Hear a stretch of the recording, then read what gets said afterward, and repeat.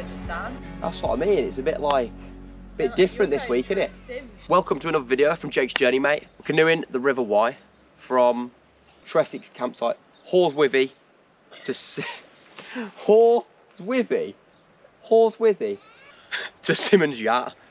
So far, so good. There's the boat. This looks quite cinematic, and I hope you're enjoying it so far. If you haven't been here before, this isn't the usual thing, but we're having fun and it's going well. And I've got here today with me, Girl Outdoors. Please join me, Girl Outdoors. So this is a canoe that we bought a while back, and if you want to see the video to where we did get that and when I picked it up, check it up there now. I'll also leave Becky's channel link down below. Like I said, we're canoeing down the River Wye, and it's been a trip that we've had planned for a while, hasn't it? I'm enjoying it, man. It's going well, isn't it? Yeah, it's really good. I've loved it. Like, weather's nice, yeah. Slow pace, nice food. Bit bushcrafty, bit chilly. All the gear. No idea. Easy. Oh, roll mat, water. Oh, gone. It's gone with the wind. Right, in a bit. Sit down, grab your brew and commence chill. Cheers. I don't know where my brew is. Cheers. National bestseller, Into the Wild by John Krakauer. Is it Krakauer? Krakauer.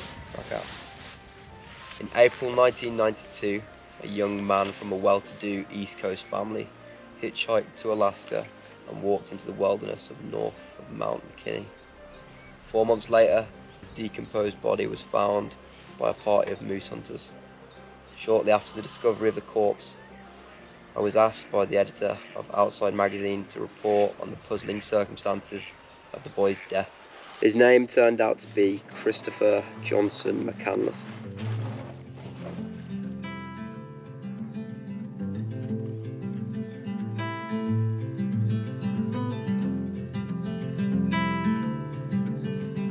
Close your eyes, hear the voice within, calling. This heavy load got under your skin, hauling. You got the white knuckles holding. On the Betches Winterwell stoves. Specials. Pretty gangster, to be honest.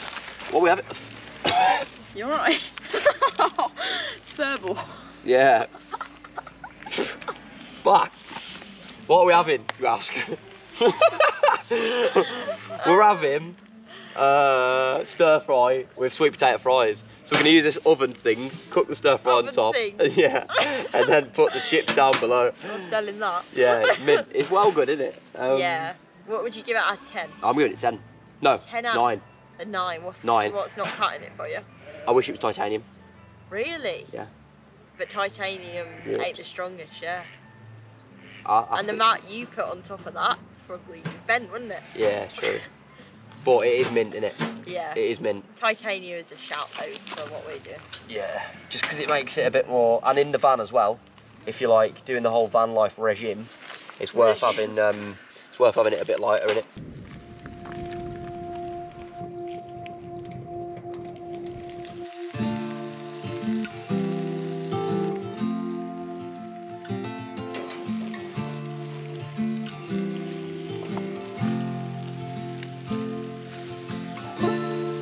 Morning guys, just getting in and scranning on the granola.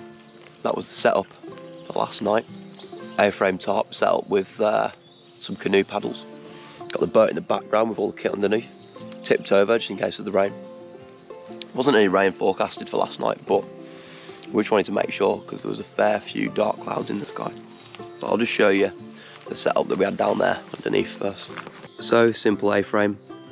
It's a DD super light small tarp on the thermarest, and then just to stop the puncher on the thermarest from the rocks, we have these little mats underneath. But nice night's sleep. We had the sun coming through that direction this morning, and then the view out this morning straight onto the water.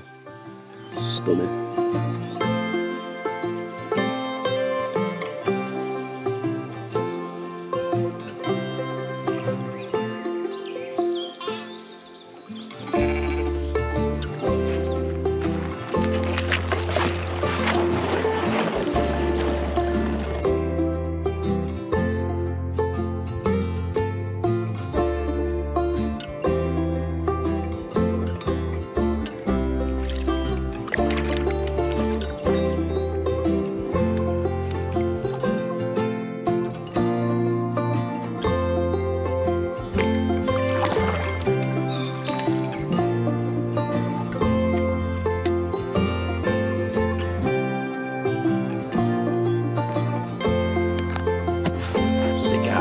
boy.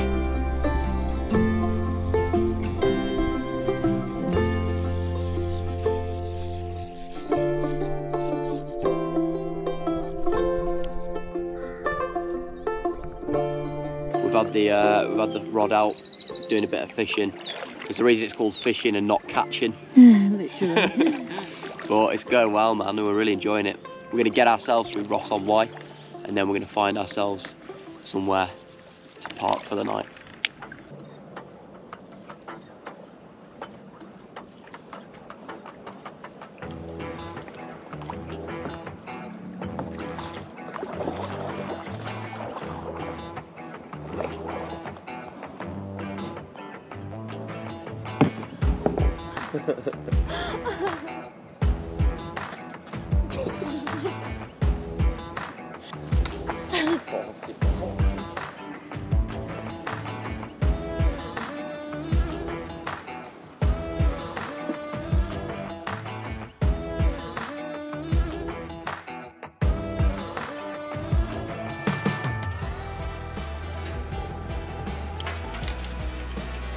It's only been what, like 3 days, but it feels like weeks. It does, it actually does. It's weird. It's like slower pace of life, innit? To be fair, it's actually really clean around here. It's not like your sort of standard riverside place near a city where everyone just destroys it because it's on a footpath as well, so people know about it. There's just a couple of Johnnies. Yeah, it's really clean until you look into depth and you get through into the back of the sticks and you just see Johnnies and fag packets. Bit of a change in pace. We'll see you in the morning.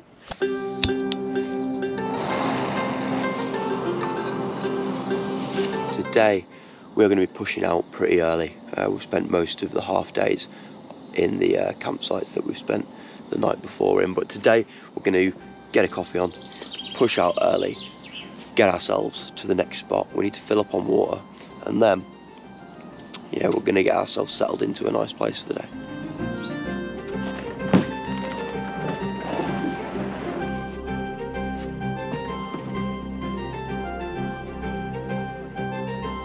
Three, two, one.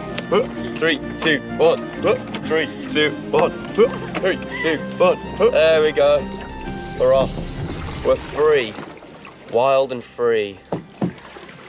I thought we got a puncher then. Puncher? Yeah, I thought we got a leak, but it actually wasn't.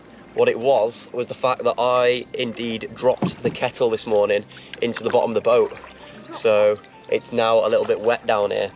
But we're gonna head off now, resupply our water, resupply our lives, and get to the next camp spot.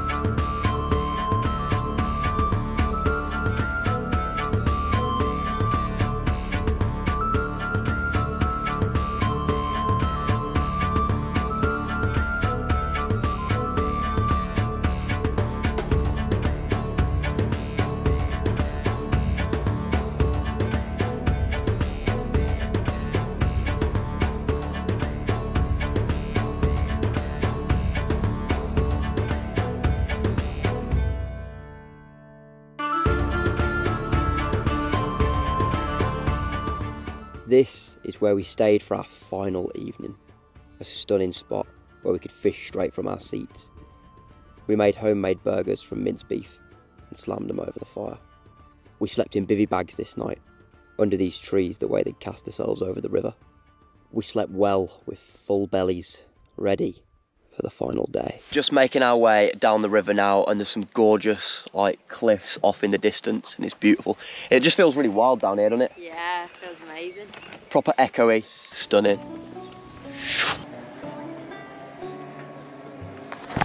And that's it. Moored up, trip to an end. done, gone with the wind, the final destination. What are you saying, Bex? Upset or what? I'm gutted. Same, man. I could go on for another week, I reckon. Yeah, literally. I want to keep going, man. It's been a pleasure, to be fair. It's been a great trip. What we're going to do now is unpack the boat, get some bacon sarnies on, and call a cab.